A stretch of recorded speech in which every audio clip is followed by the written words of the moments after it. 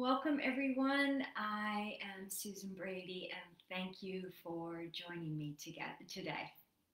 So, several years ago, I put together a holistic approach to assessing and addressing bone health. And I call this approach my BONES method.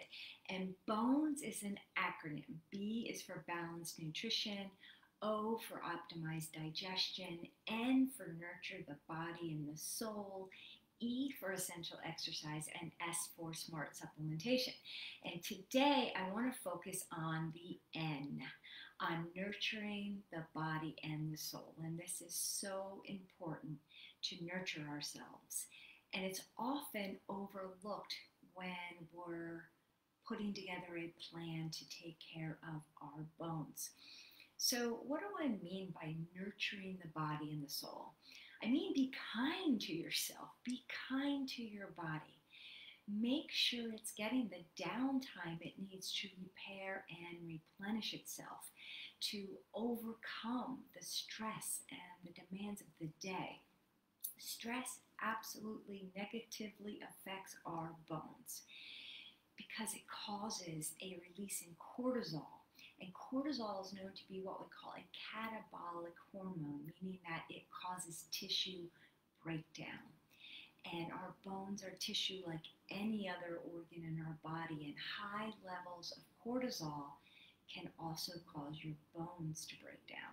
And that's why it's really important to have an outlet for your stress, like meditation or prayer or listening to music, reading a good book, yoga, art, exercise, whatever brings you joy and helps to put your mind at ease is what you need to be doing, I would say, at least on a daily basis. The other aspect of nurturing your body and your soul is getting enough sleep. Most of us don't understand all the amazing benefits of sleep, from living longer and enhancing your memory, warding off dementia and disease. Sleep is the foremost nourisher of our health, and we need sleep to nourish our bones. So here's what the science says about sleep and osteoporosis. So there's one study that showed that sleep disruption can alter bone metabolism and decrease bone formation, which then leads to bone loss, bone fractures.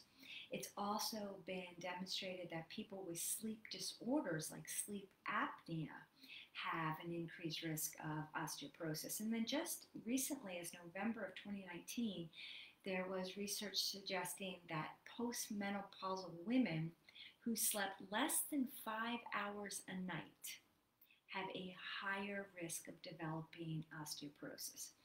So for our bones to be healthy, they need to get enough sleep. Because it's when we sleep, that's when our body and our bones repair and rebuild themselves. And in regards to our bones, we have these specialized bone cells called osteocytes. And they're at night, they're hard at work regulating the body's calcium levels, repairing the microscopic fractures or cracks in the bones, and orchestrating the whole bone remodeling process.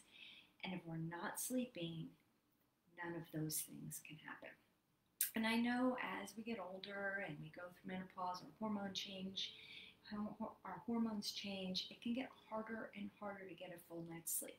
But there are a couple things that you can do that might help. So number one, get some morning sunshine in your eyes. Getting that morning light in your eyes helps to set your daily circadian rhythm, or that internal clock that keeps us in sync with the day and helps to regulate our sleep-wake cycles.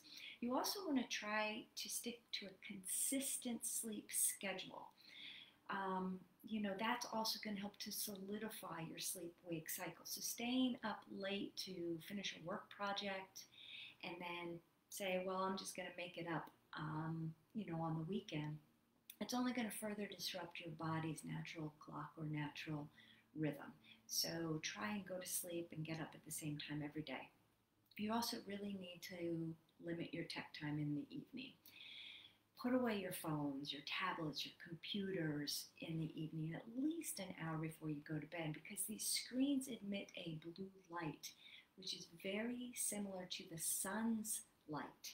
And that can confuse your brain into thinking that it's still daytime when it's actually nighttime. And then it's always good to have a good bedtime ritual or a bedtime routine.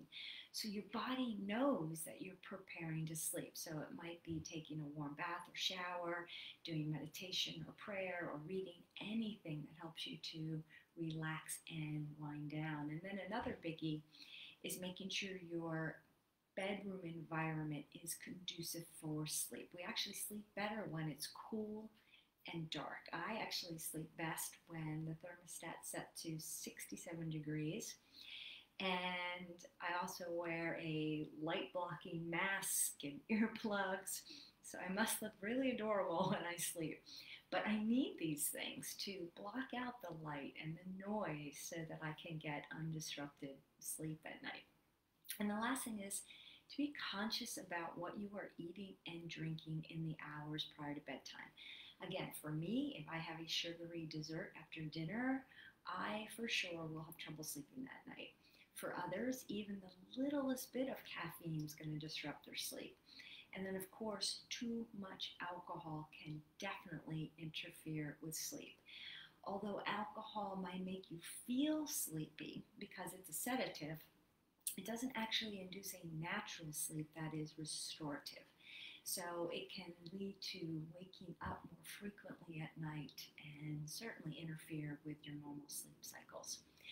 There are many natural remedies that also can be effective for, effective aid for sleeping. You might find some remedies that have ingredients like melatonin or magnesium, 5-HTP, also a neurotransmitter called GABA, or an amino acid called L-theanine.